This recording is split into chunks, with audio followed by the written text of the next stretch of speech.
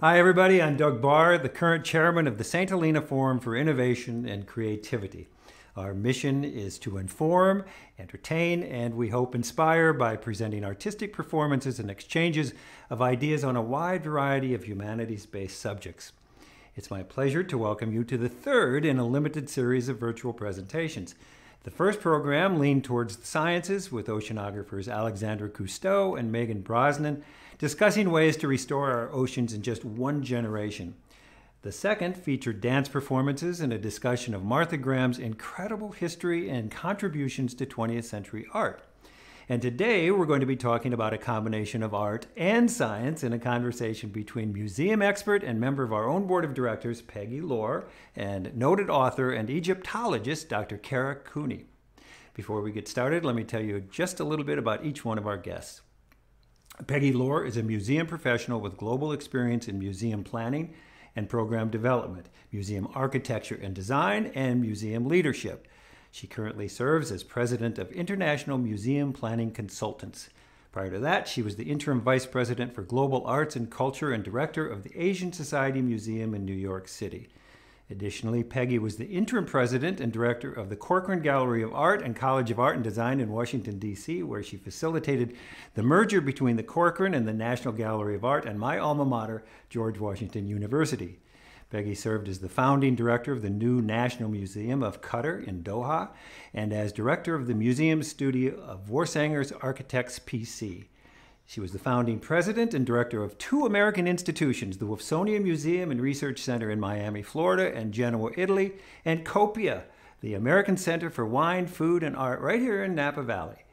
Earlier in her career, Peggy was the director of Smithsonian Institution's Traveling Exhibition Service, and she was awarded the Smithsonian Gold Medal for Distinguished Service, previously given to only 8 individuals in the whole history of the institution.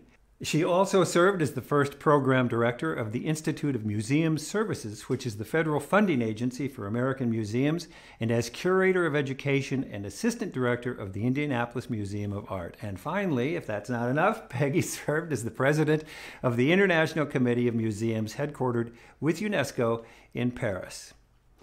Dr. Kara Cooney is an Egyptologist, archaeologist, associate professor of Egyptian art and architecture, and chair of the Department of Near Eastern Languages and Culture at UCLA. She was raised in Houston. She earned her Bachelor of Arts in German and Humanities at the University of Texas in Austin and was awarded her PhD by Johns Hopkins University for Near Eastern Studies. She was part of an archaeological team excavating at the artisans' village of Deir el Medina in Egypt, as well as Dashur and various tombs at Thebes. Dr. Cooney was a Crest Fellow at the National Gallery of Art and worked on the preparation of the Cairo Museum exhibition called Quest for Immortality, Treasures of Ancient Egypt. She took a 3-year postdoctoral teaching position at Stanford University, during which she acted as fellow curator for Tutankhamun and the Golden Age of the Pharaohs at the Los Angeles County Museum of Art. And following 2 years at the Getty Center, Dr. Cooney began a tenure-track position at UCLA. She's currently investigating coffin reuse during the Bronze Age collapse, allowing her to examine funerary objects in dozens of museums all over the world, including the Egyptian Museum in Cairo, the Louvre in Paris, and British Museum in London, and the Metropolitan Museum of Art in New York. Her research in coffin reuse primarily focuses on the 20th dynasty and its ongoing. In addition, she has authored a long list of scholarly papers and articles and 4 extremely popular books, including The Woman Who Would Be King, Hatshepsut's Rise to Power in Ancient Egypt, which I've read and it's fantastic, When Women Ruled the World, 6 Queens of Egypt, and the soon-to-be released The Good Kings, Absolute Power in Ancient Egypt and the Modern World. And finally, Dr. Cooney hosted Egypt's Lost Queen, which featured Dr. Zahi Hawass, and she also produced a comparative archaeological series entitled Out of Egypt for Discovery Channel, which you can find streaming on Amazon or Netflix. Everyone, please say hello to Peggy Lohr and Dr. Kara Cooney. Hi, Peggy. Hi, Kara. Thank you both for doing this. It's great to have you here with us at the forum. I know you have a great deal to talk about, so Peggy, if you're ready, I'll turn the floor over to you. Thank you, Doug, and a warm hello to you, Dr. Cooney, and to our audience. The Egyptians are some of the early prophets of beauty and design. They were storytellers and builders who strove to please and appease the gods to assure their afterlives.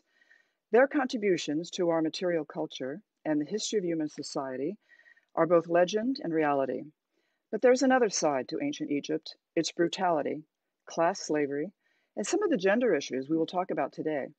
We're going to have a conversation not only about Egypt generally, but in particular, we're going to focus on its famous queens and what it meant for a woman to rule in these early times and in the environment of ancient Egypt, one of agriculture and the flow of the Nile, prayer to the gods, and the bellicose behavior that was often necessary for Egypt to continue to exist.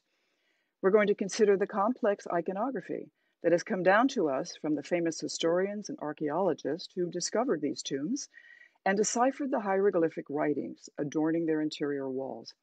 I'm wondering how many of us dreamed of being an Egyptologist by the age of 9.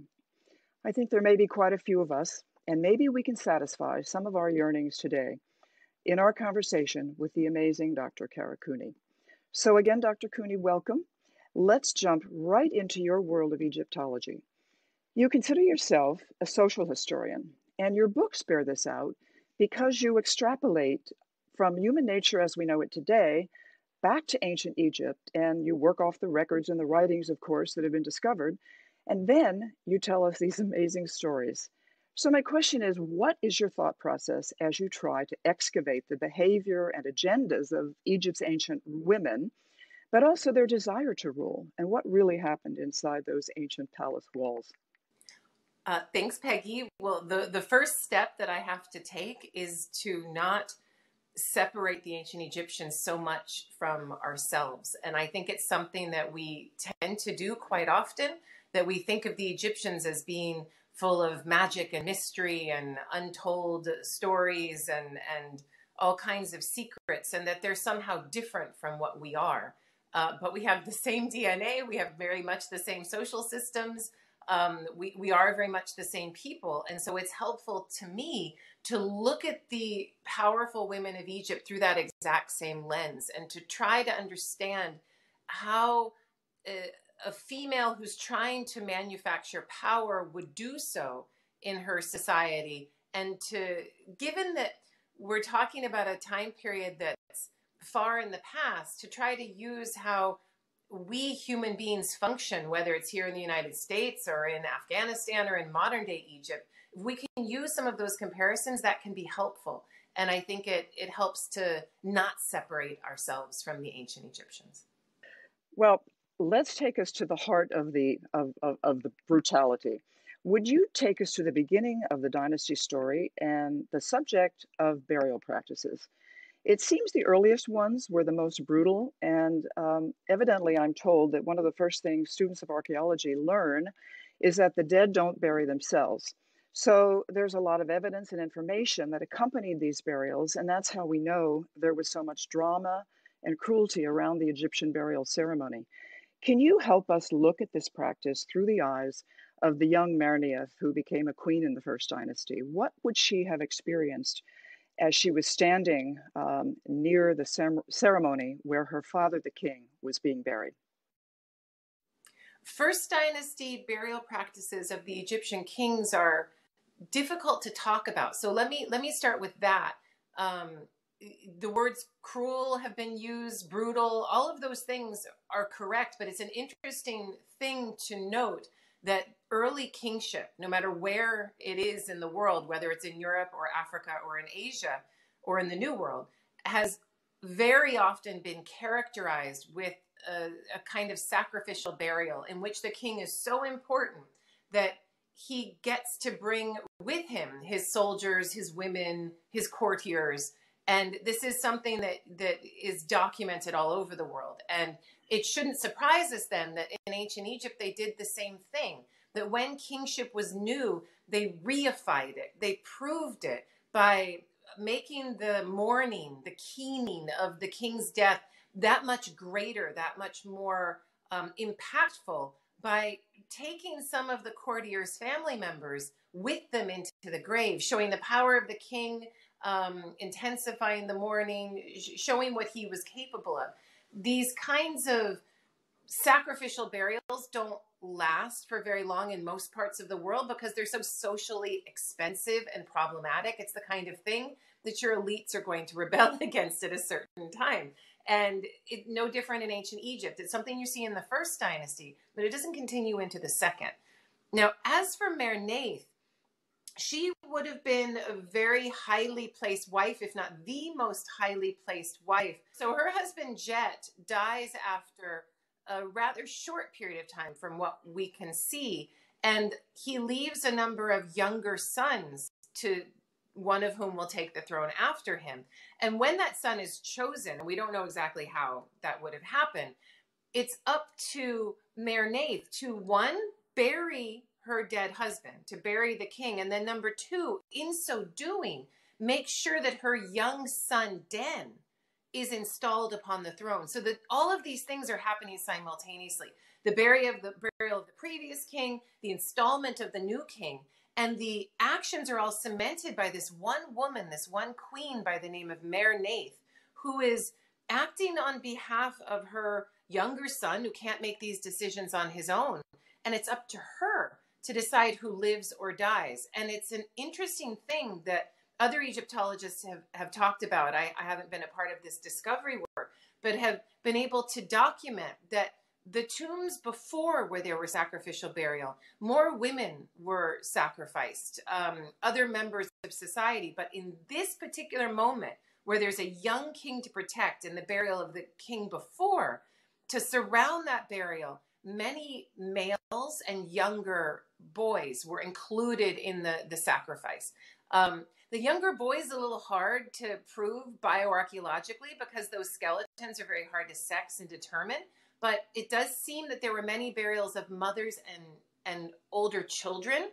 And so one could suppose that Merneith is potentially being risk averse and is trying to remove threats to the throne during the burial of her husband, King Jet. Well, I appreciate your correction to my horrible pronunciation, Merneth. Now I understand. What about Neferusabek? Is that correct? Really, Peggy, there's nothing to apologize for because we don't know how ancient Egyptian was pronounced. We only have Coptic as it is pronounced today. And the ancient Egyptians didn't write with vowels. And so without all of those helpful markers to understand how something might have been pronounced, your guess is kind of as good as mine. So we don't even know for Neferusobek. Neferusobek, was it pronounced Sobek Neferu or Neferusobek? And how the word of her name is actually formed. So it's much more complicated than just mere pronunciation. Okay, and we have Hatshepsut and Nefertiti and Tarosret and Cleopatra. Should we assume that those who came after the others likely built on their predecessors' accomplishments or perhaps learned from their mistakes? What do they have in common, and what were some of their mistakes? You know, it's hard to know how much legacy and history play a part in how much these women are able to learn from what came before them. We're talking about a 3,000-year spread of history, so this is not easy. For Neferusobek, is she able to look at the history of Merneith? Probably not. The history of Merneith is 5,000 years in the past, and the only reason we know anything about it is because their burials have been left at the site of Abydos. So Neferusobek, she's probably using the stories of queens of the end of the 6th dynasty who are very powerful as well, though none is documented as having taken the position of king. Neferusobek will be our first. So how much she knows, how much Hatshepsut knew about Neferusobek before her, it's all arguable, it's all debatable, and it all depends on there being two histories that are maintained.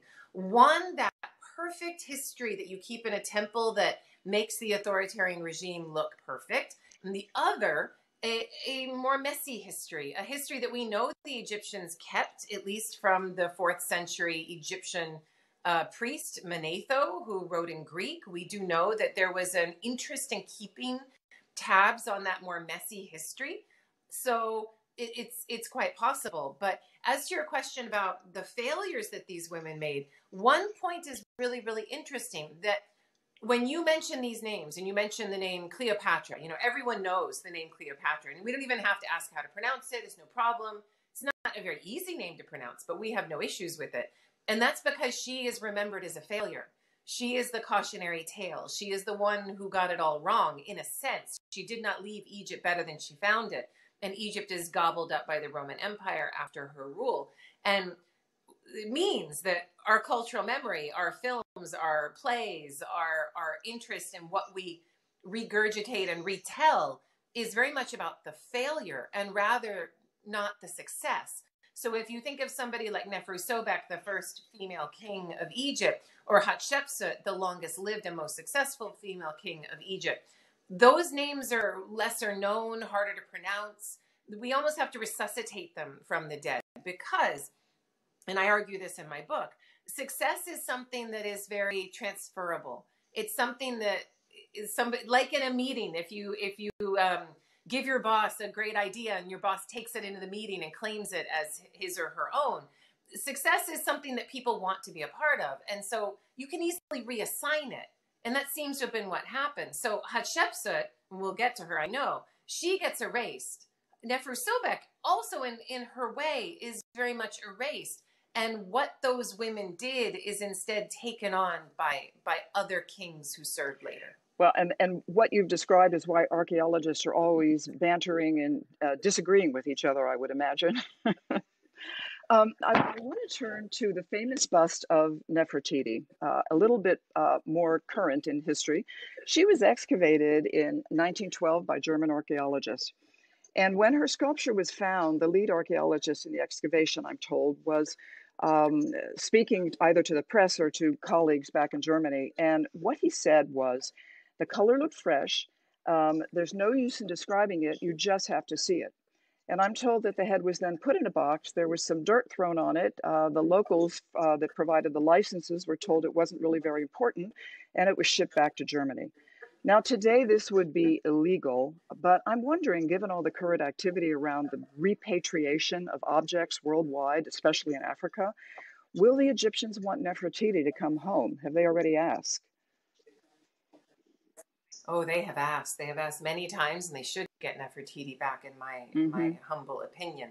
The way that, I mean, first let's go back to the way that this was discovered. When Nefertiti was discovered at the site of Amarna in Middle Egypt, Egypt was under colonial occupation and colonial rule, and the Antiquities Service was run by Europeans, and it was run by a system of French, English, German, mainly French, though.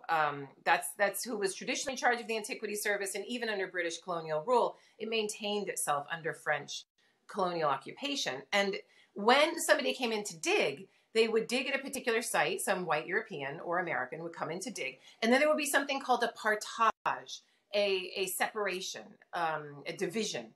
And that partage would happen in communion with the French occupant of the Ministry of Antiquities and the excavator. And there would be an agreement of that piece stays in the Cairo Museum, that one you can take to New York. That piece stays in the Cairo Museum, that you can take to Germany, who's ever running the dig, right? So there's great incentive for Europeans and Americans and Australians and whoever to come to Egypt in this colonial moment to dig and then take things back to their museums. And this is how we have filled the British Museum, the Metropolitan Museum of Art, and on, right? But so even here in this colonial context, there are issues because the Germans were not upfront, from what we can say, with the French Ministry of Antiquities and how they presented what they had found. And the Nefertiti find was, from what we can see, obfuscated. There was a little underhanded communication about, oh, we found this thing, this is what it looks like, kind of not in great shape, not completely shown. And then it's whisked off to Germany before anybody knows what's going on. As soon as that bust appeared in Berlin and likenesses and photos were sent around the world, the French ministers knew exactly what they had lost and were incensed. And so it's funny that the Egyptians are the ones that have to ask for Nefertiti back. But long before that, there had been an inter-European battle about Nefertiti. This goes back more than 100 years. So yeah, it's an object that she kind of reminds me of Helen of Troy, if you like. She's been kidnapped, She's the most beautiful woman in the world. Everybody wants her, and the Germans don't want to give her back in the same way the British don't want to give back the Parthenon marbles. It is a claim that they feel makes them richer But through its wasn't it ownership. also But wasn't it also we are all discussing these wasn't things. it also so though that the Yeah, go ahead. archaeologists in those days were a little nervous about the Egyptians becoming more professional and learning hieroglyphics because they were worried about the licenses they were receiving and the sites that they had to dig with? Yes, the colonialism was so extreme that Egyptians were barred from being a part of antiquities work. And while there were Egyptian Egyptologists 100 years ago, 50 years ago, it's taken a long time, and it's taken a long time to fight the battle of racism and colonialism within the science or field of Egyptology, and that battle is far from won. So even though the Egyptians do run their antiquities organization, colonialism's roots go deep, and the pain and the trauma these are old wounds that are very difficult to heal. And if you have systematically weakened the study of antiquity by Egyptians and strengthened the study of antiquity by Europeans, Americans, Australians, Japanese, then they're still going to have an upper hand on you in terms of getting PhDs, the value of those PhDs. And those inequities last today. And those are the kinds of things that I, as an Egyptologist, must be cognizant of and must be on the front lines of trying to help solve as an ally, not as somebody who can tell my Egyptian colleagues the way things should be, or as somebody that's throwing out crumbs, but as an ally working in negotiation and concert with my colleagues to try to see where help is needed and what I can do. This is not my country. I know that I'm I'm taking you hither and yon in various places, but there's in an hour with a little plus, it's very hard to cover all of the questions I have for you. But I'm going to take you into the world of the divine feminine, which is a concept that evolves through time and even is found today in gender studies. I want to know about the pyramid text that talked about them back in the Fifth Dynasty. But if you could combine that with an answer about the divine concept for the divine origin of kings and queens, of course, because it seems to me like the Egyptians that turned to the gods for their behavior were paralleling their behavior on the gods, which included incest and the marrying of daughters to fathers and brothers. What was it the gods that they looked to that they found through other mythologies, or did they create the behavior of the gods so that they could use that very behavior? I mean, in the same way that the dead don't bury themselves, I could also claim that no divinity exists from his or her own side, including Abrahamic divinities, and that's my opinion. All of these things are human constructs, human creations. However we go about doing it, and no matter what we say about things being the word of God, everyone wants to claim it as the word of God. Thus, it's more authentic, right? So all of these religions exist within their space and rise up within a particular geography, particular culture, particular way of being. What's so interesting about the divine feminine, as you put it, it's a wonderful phrase, is how it is co-opted and contained on behalf of an authoritarian patriarchal structure, how it works so well to protect that system of government. I'll give you an example from a class that I teach at UCLA. This class is called Women in Power in the Ancient World. And we don't just do Egypt. We talk about India and Greece and Rome and ancient Levant and Mesopotamia and many other places around the world. And students are often interested in the divine feminine and how the divine feminine often seems to be in conflict with patriarchal rule. For example, ancient Greece is a place where females had almost no power in the political system. It's a hard place to be a female in the ancient world. And yet they have some of the most powerful divinities within their religious structure. I would argue the same for ancient India, where females had very little political power. But if you look at Durga and Kali, you have these brilliantly smart and effective and often violent divinities who didn't take anything from anybody, right? And so I have, you know, there are other people that work with things like this, that this divine feminine is very old. It is older than patriarchy itself. It is older than the agricultural revolution. And these things existed, male gods existed, female gods existed. But when you invent this idea of an agricultural state and each man in charge of his plot of land and all of that ownership and private property and all of that that comes with the patriarchy, supporting one male's descent in lineage, whether it be the king or a householder, these females were then co-opted to be, in Egypt and India and Greece, fierce protectors of their lords. And so you take all of that power of the divine feminine and you twist it into something that protects their father, protects their husband, protects their brother, protects their son, instead of looking to their sisters and their mothers and their daughters. And I think that this is something we're all discussing now. You know, what is divinity? What is God? How should we understand the way the world works and power and all of these things? I think this is a discussion that the ancient Egyptians were having, the ancient Indians, the ancient Greeks, because religions are so much older than our political systems. And sometimes they don't always jive. I think we're actually entering a time period which will be post-patriarchal, if you like, in which things like the divine feminine can be celebrated without the weight of having to support the good man at the head of the table. And I look forward to seeing that. It won't be turning completed from in my the lifetime, gods but and the we'll see divine, the beginnings of and it now. even the luxury of the palace, which we haven't really discussed, I want to talk about the common folk. What must it have been like for them economically and socially? For instance, when the Nile flooded, there must have been malaria, constant discomfort.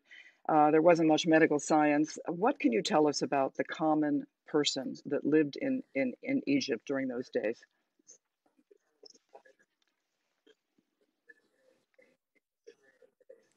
It's a hard subject to talk about for Egyptologists because we are flooded with information from the uncommon person, from the wealthy person who built temples and left statues and had tombs, all of these inscriptions. And 95% of ancient Egyptians couldn't read or write, couldn't afford any of these pieces of conspicuous consumption, and couldn't participate in all of this. So it's hard to get at who these people were, what their thoughts and feelings were. You know, if you're poor and you can't write, how can you commit to any sort of way that is preserved to us what they felt about the world, what they thought of their divine space, if it was different from what the rich people thought? It's something that Egyptologists are really jumping into with both feet, but they have to use all of their abilities to work with evidence that's not just textual, evidence that includes domestic spaces, amulets, things that we wouldn't consider artistic enough to put in a museum because the quality is lower level. Bioarchaeology, looking at a human body and seeing, as you pointed out, what kinds of diseases people may have suffered from, what their teeth looked like. Being an ancient or rich Egyptian in a place that's so fertile, so wet, at least where the Nile is touching it, it involved all kinds of parasites and other communicable diseases. And every Egyptian would have suffered from these things. It's not a question of when you get, or if you get malaria in Egypt, it's a question of when. And intestinal diseases were par for the course, cholera type things, though cholera, I don't think, had made the scene in the ancient world at the time periods that I'm talking about.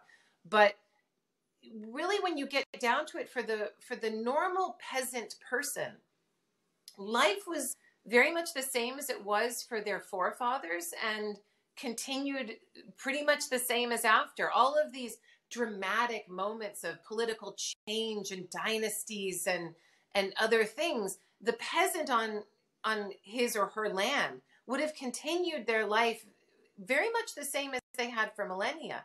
And so there's much less change for them. That's why many of the stories I tell are the stories of the rich and the wealthy and the fabulous and that top 1%.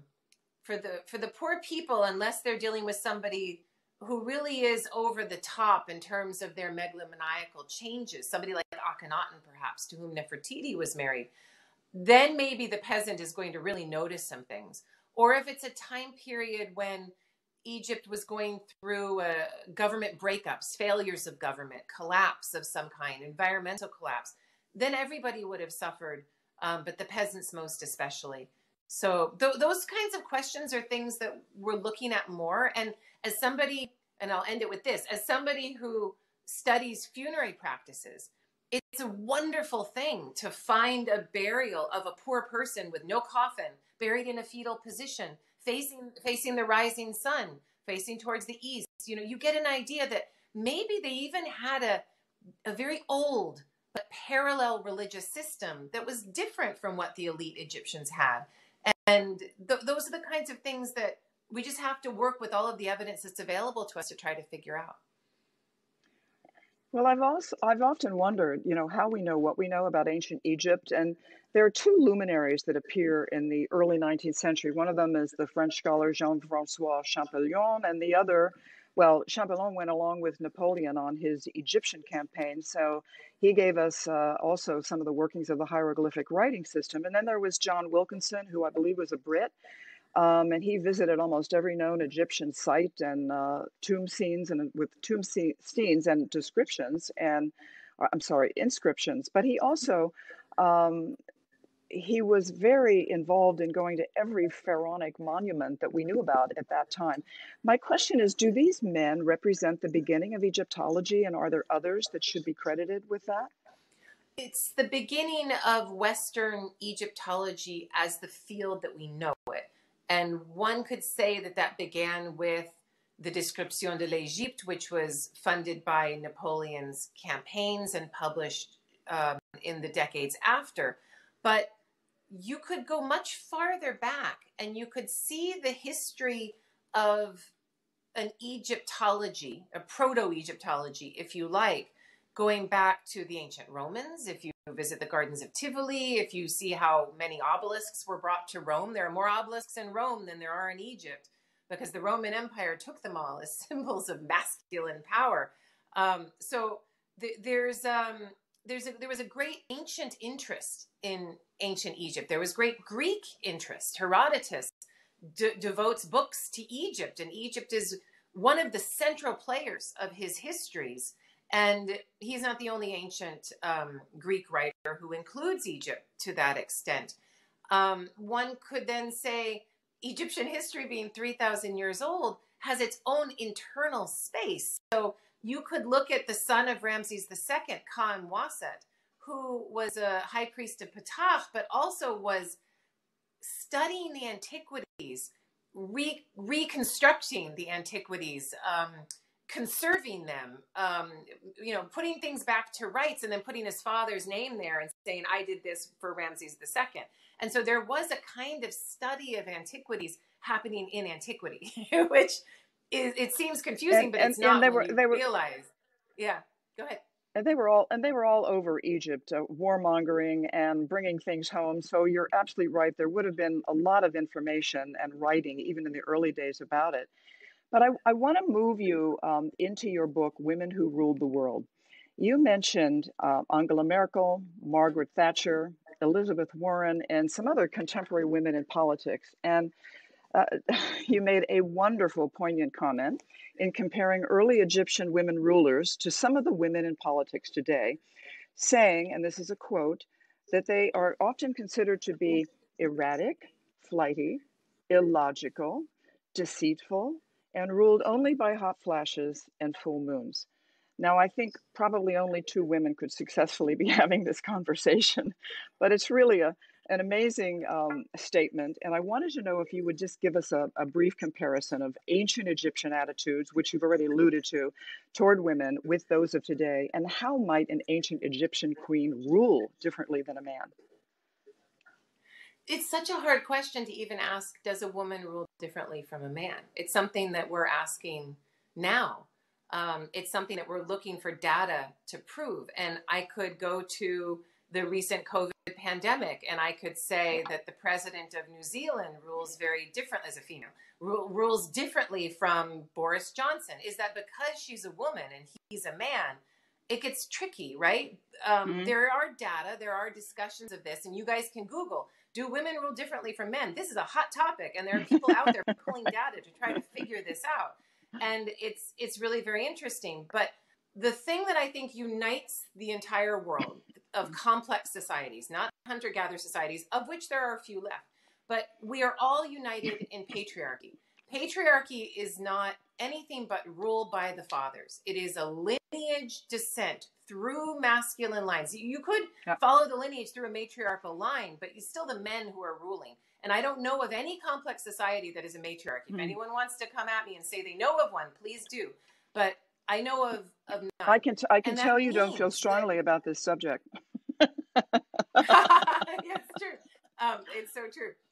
But what's interesting is that it makes us look at the women who are ruling within a patriarchy in a different way. And the reason I think that is because if there is a patriarchy in place, a rule by the fathers, and women come to power in some way, they've had to do so by ruling behind the throne, whispering something into the powerful person's ear, taking the power from a man, or there being a crisis of some kind that demands the woman come in. Something has got to go wrong for a woman to be asked or included into power in a patriarchal world.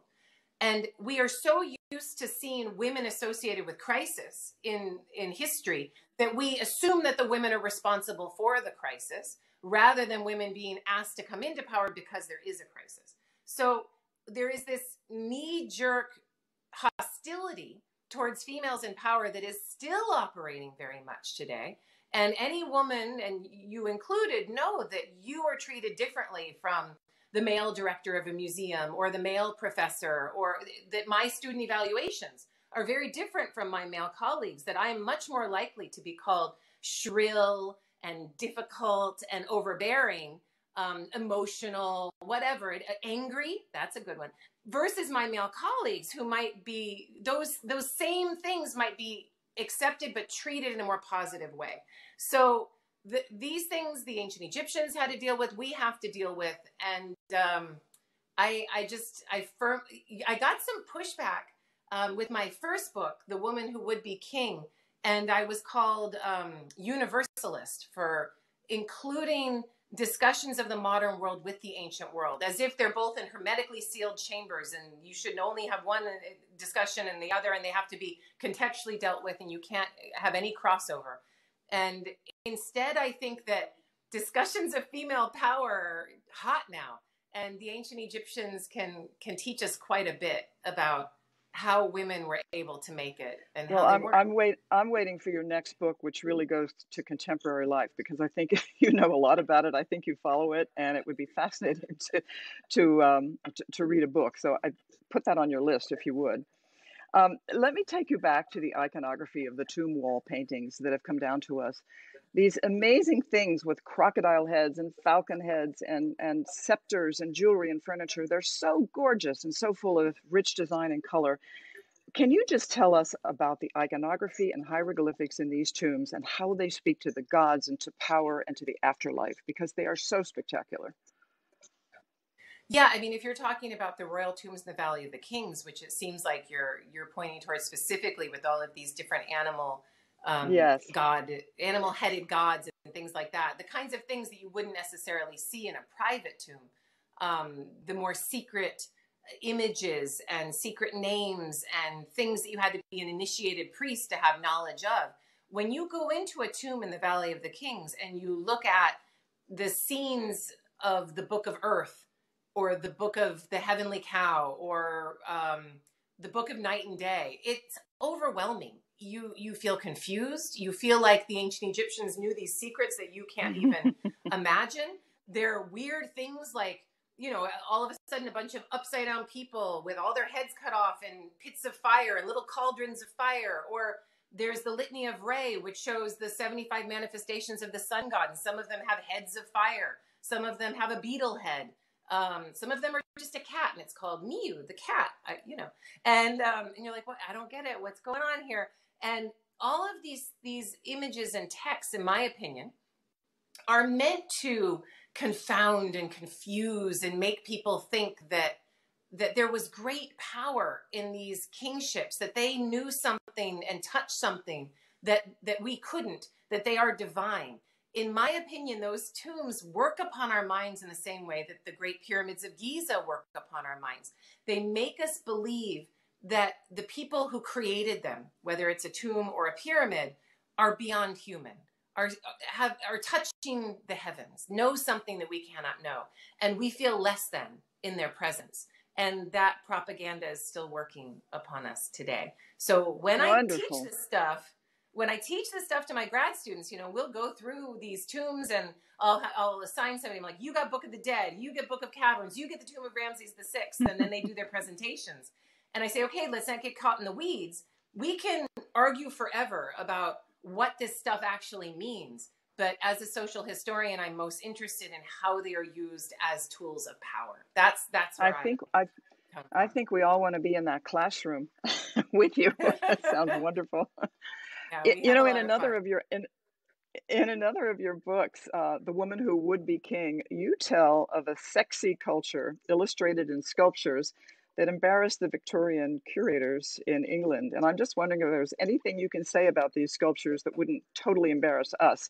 And how do archaeologists actually know about the purpose of such sculptures? Oh, I could talk about this for forever. And it's one way of waking students. You wake the students up, you know, the students, they're in midterms, they've had their exams, they're falling asleep. And I'm like, so here we're going to talk about the Big Bang and the creation of the ancient Egyptian cosmos.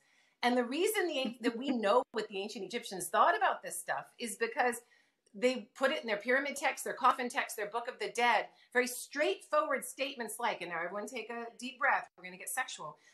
They'll say, and Atum put his phallus in his grasp that he might make orgasm with it and enliven himself. And it is very clear that the ancient Egyptian origins of the world were of a masculine entity who's floating around in like pre-created, infinite, black, primeval space.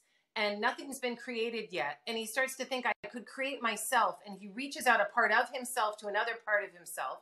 The female part of himself is his hand. The Jeret ends with a T, just like Smurf, Smurfette, right? So the Jeret is female part of himself. He reaches that out to his phallus, an obvious masculine part of himself. He has sex with himself. And this orgasmic moment creates his consciousness. And the first thing that the god Atum does is he sneezes out a void of light. So it's so great. He sneezes out a void of light, and in that space, he then spits out moisture. And then those two divinities, the light and the moisture, have sex with one another in a normal human way, and then they create the generations of gods to follow. But the ancient Egyptians believed that every dead person needed to recreate themselves in the manner of that first time. And that even the sun god, every time he would set in the west, the sun god needed to recreate himself and impregnate his own mother with his future self, if that makes sense. And all of this is very sexually reified. And it's so sexually reified that if you go to an Egyptian temple today, and I hope there are some people that are watching this who have indeed been to Egypt, you will see temples all over the place with erect penises and the god reaching out to grab it. And we laugh when we look at it. But for the ancient Egyptians, that moment of masturbatory ejaculation is the reason the Nile floods every year. It's the reason that life continues to reborn. It is the alpha and omega of everything. It's so important that if you and I were ancient Egyptian rich ladies and we were going to commission a coffin, we would commission a coffin and name ourselves Osiris, not Nut, not Isis. We would associate ourselves with Osiris so that we too could rebirth ourselves in that masculine way. So we would have to androgynize in a sense religiously so that we could be reborn into the next life. And I've written a whole set of articles about this, and you can look them up on but it does parallel what happens in human life. So I guess in a way it kind of makes sense. So thank you. That's a wonderful description. I also know that and Peggy, you'd also like the idea that the idea of the Virgin Mary could very much be an Egyptian idea. This idea that the God creates himself. right? That's Egyptian, and it Yes. perfectly fits in this idea of Mary holding Jesus on her lap. It's Isis and Horus. I could go on, but Well, that it works that well. whole connection with religion and Christianity and Judaism, that's a whole other conversation I hope we have in the future, Yeah. which is fascinating. But I know that some of your current research is on the reuse of coffins. Mhm. And most likely because they are made of wood, they are a precious commodity in a desert environment. So I wanted to ask you, is the reuse of coffins for economic reasons or to wipe out someone's memory? Can you tell us about your research in this area? And I'm assuming you're working in Saqqara, which is one of the great burial centers of all time, where they found the mega tomb and all the animal cults abounded. So talk to us about your new research. Yeah. I'm actually not working as much in Saqqara, though many of the coffins I work with do come originally from Saqqara. I'm mainly working in ancient Thebes, modern day Luxor. And that's because the preservation of wooden material is surprisingly better than Saqqara. It seems like it can't possibly be true given the things that are coming out of the ground from Saqqara. But it's mainly an economic set of agendas, the coffin reuse is, because and this research, when I first started this some 15 years ago, it really touched a lot of people, in that some people felt I was saying that the ancient Egyptians were immoral, that they would do something like this, that they would disturb their ancestors, take an ancestor out of a coffin, update it, replaster it, repaint it, and use it for a newly dead person. And really, when you look at it, if you believe that the coffin is a means of transforming the dead and making sure they go into the parts of the afterlife that are where you want to go, and you have to meld the person with the sun god and Osiris by using that coffin, and there is your dead family member in front of you and you have no access to wood, the only moral solution for your newly dead family member is to remove an ancestor who's already been transformed, who's ostensibly already in the afterlife in those favored parts, remove them, do some sort of a magical spell to make sure they're not angry and upset, and take that coffin back into circulation and use it for your family members now.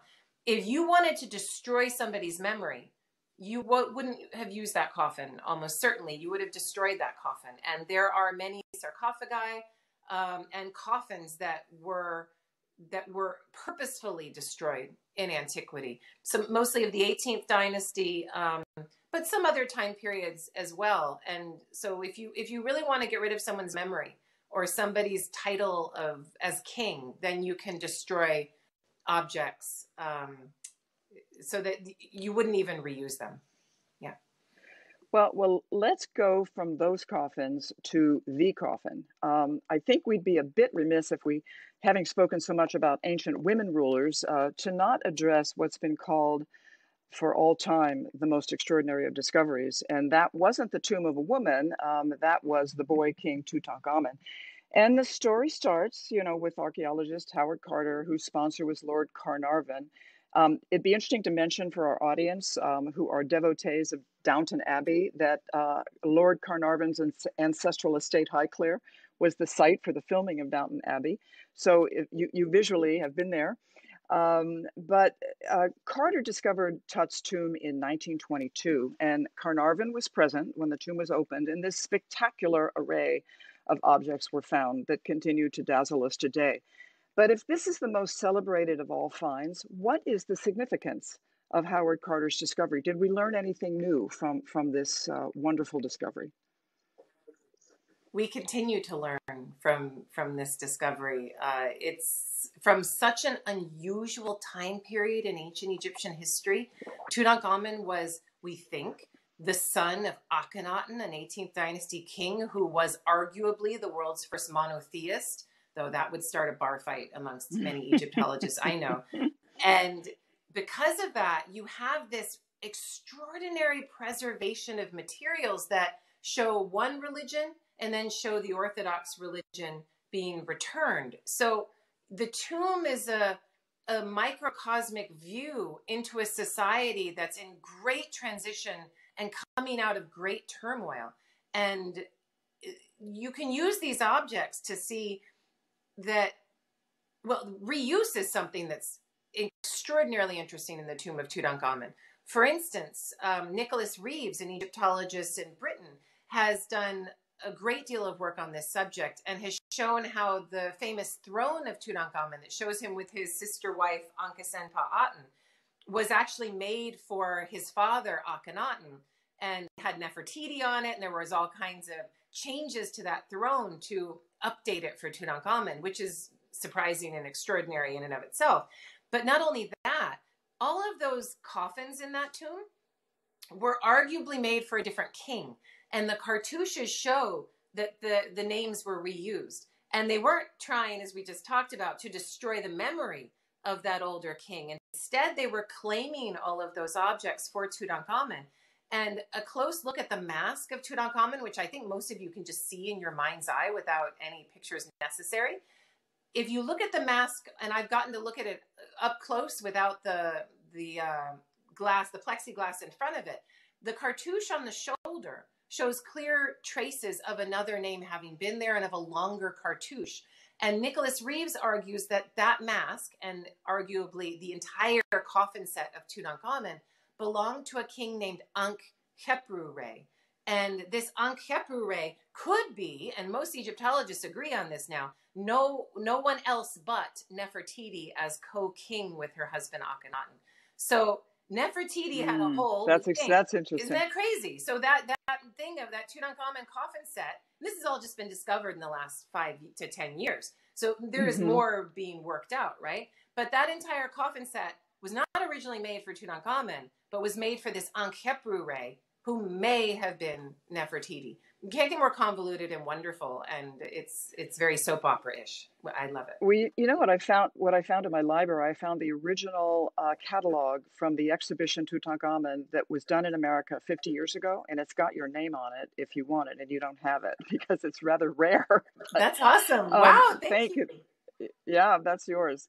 I've been interested in a phenomenon that's both historical and amusing, called Egyptomania, which means enthusiasm for everything related to ancient Egypt. And I suppose, as you mentioned earlier, Egyptomania really goes back to the Greeks and Romans when there was an awareness, especially when Emperor Augustus conquered Egypt in 31 BC, they would have brought all kinds of things home.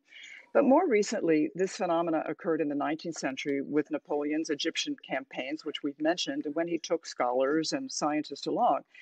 That was the first time that ancient remains were really that documented. And as a result, there was tremendous interest and curiosity. So the idea of Egyptomania continued into the early 20th century. And we've just talked about Tut's tomb, and it continued immediately after that, the movie, The Mummy. And it lives on today. And I'd like to give our audience just an idea of some of the intriguing and wacky things that appeared before I ask my question of you. We had Verdi's Aida, which premiered in 1871. Furniture and interior decoration appeared, most of it considered kitsch.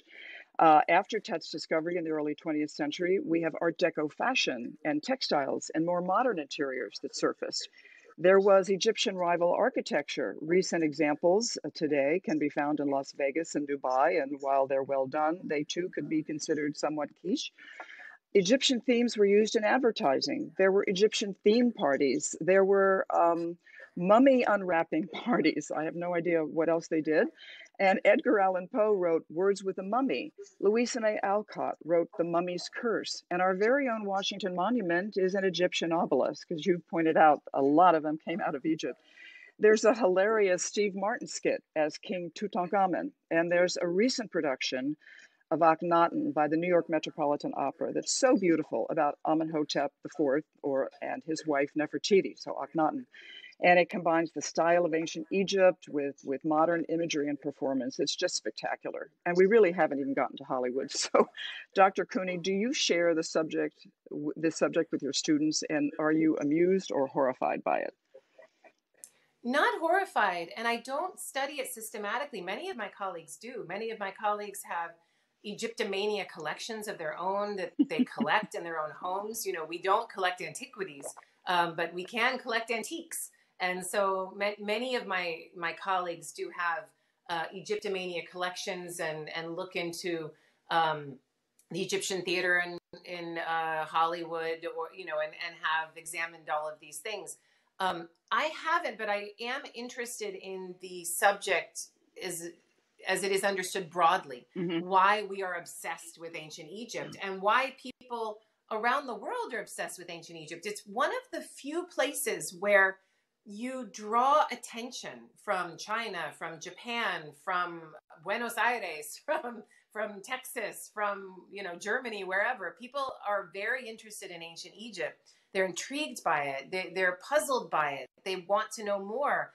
It creates hunger in children. They're like, what's going on?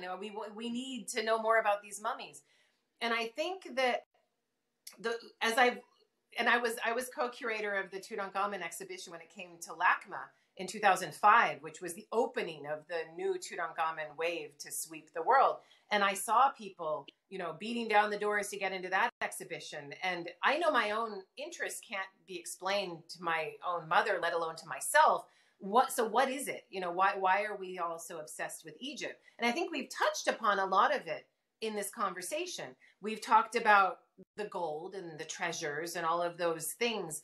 I think that it goes deeper than that. It's this idea of an everlasting materiality where the thing lasts for so long that we can see that these humans existed in time and space even thousands of years ago. I've dug in tombs and found pieces of dried fruit that look like unsulfured apricots from Trader Joe's. That's amazing, right? To be able to find a piece of dried fruit that's 3,000 years old, that's extraordinary.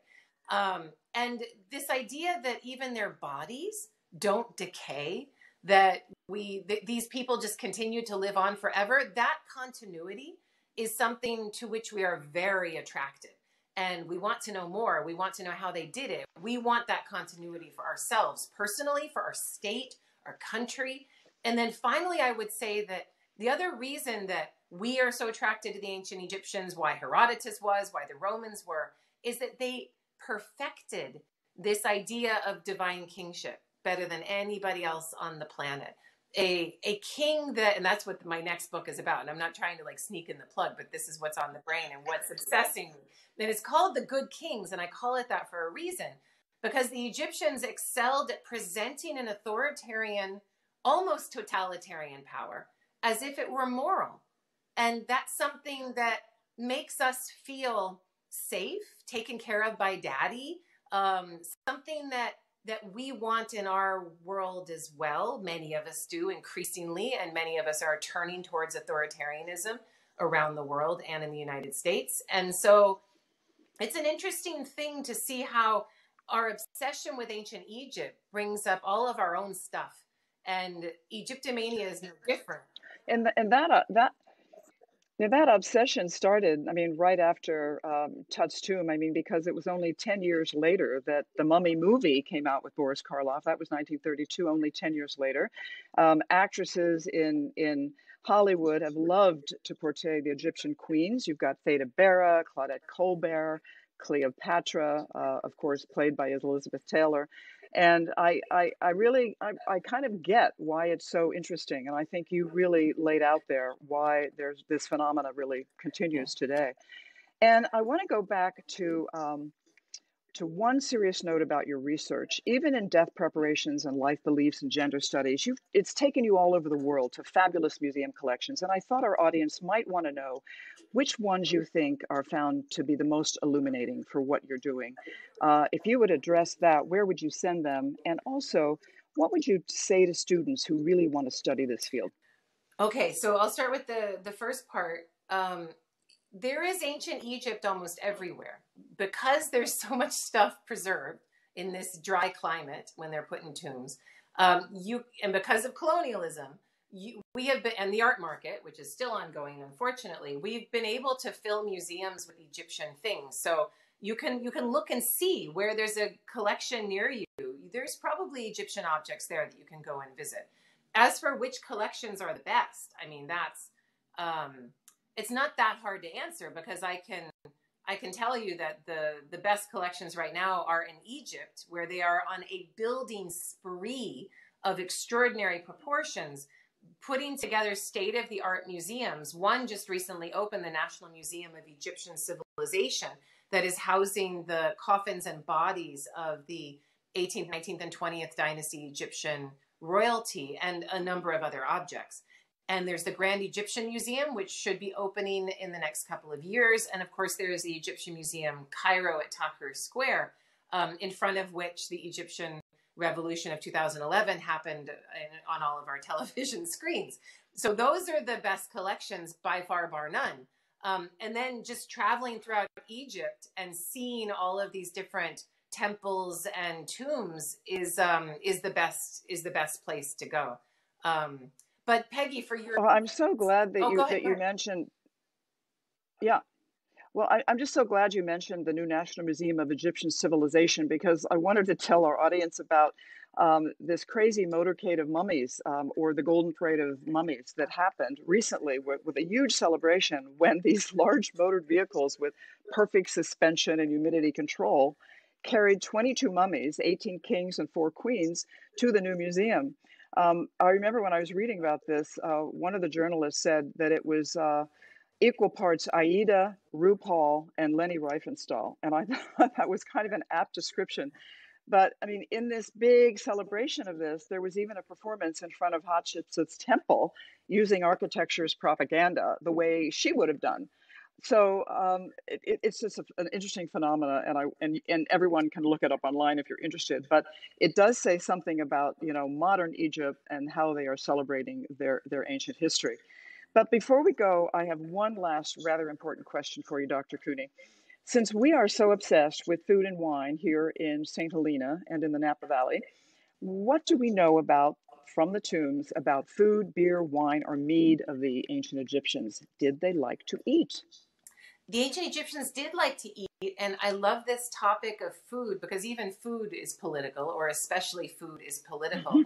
And today, so let me talk about modern Egyptian cuisine. It's interesting that modern Egyptian cuisine, though I love it, it has the reputation of being like the Irish food of Europe. Which it means it's not good, right? It means that it's kind of samey, it's not as spicy, it's a little more bland, it's a little more expected. And that if you think of the best food of the Middle East, you know, where do you go? Then Lebanon is the place where people talk about Morocco. And it's an interesting thing that when you talk about the best food in the world, generally that comes from places where there is more social competition. People are trying to one up each other. Whose hummus is best? Whose pasta is best? Whose sauce is better? And so you'll see places like Italy, which is still not unified, in my opinion, having some of the best food, or parts of the Levant, which is obviously still having all kinds of political competition internally. It has some of the best food. Egypt, geographically, it encourages a more inward-looking place that's harder to invade, that is more separate from other places, this cluster of people on the Nile Valley with deserts on either side. And that protection from others and that unification internally creates a food system that is not homogenous, because there are regional differences between Delta and Nile Valley, but it's less spicy and less differentiated internally than maybe other places. And one could argue you would see the same in the ancient world. So what we have for the ancient world, I don't think there's any recipes preserved from pharaonic Egypt, though I'd have to check on that. And there are people who have written books about ancient Egyptian food. But you would have had... Yeah, I remember the... Yeah, go ahead. Do you remember the legend, the tomb of the legendary King Midas that they think they have found, and they found lamb and lentils and other kinds of things there? Yeah, in modern day Turkey and Anatolia, I've actually been inside that burial chamber, and it's the Midas Mound. It's an incredible thing, and it's surrounded with massive cedar logs all around, and you just smell that cedar as you walk into that tomb. Funerary repasts have been found, including Tutankhamun. You have meat, haunches of meat, beef, things like that. You have bread. You don't have as much prepared food. It's more like, here's some onions, here's some bread, here's some other, some apricots. So not as many recipes are preserved. But the ancient Egyptians the rich Egyptian would have had the proteins of lamb, beef, No chicken yet. At least that wasn't a common thing, but duck and goose. And then all of the typical vegetables, you know, the lentils and the chickpeas and onions, particularly a long green onion type thing. Mulukhea is a very well-known Egyptian plant that is almost gelatinous and okra-like when it's cooked. And it's very popular in Egypt today. I'm sure it existed in ancient Egypt, that you would make a stew out of these mulukhea leaves and then serve it with a protein of some kind. Today they often serve it with rabbit. So, you know, but the other thing to keep in mind is that the ancient Egyptians, while they would have hunted wild game, they often would have had wild plants that they foraged. When they were growing their own things, the main consumption would have been bread and beer. And so you have a whole population that's a little bit drunk most of the time, much of the time, and very happy with cheap carbs. So it's a way of creating a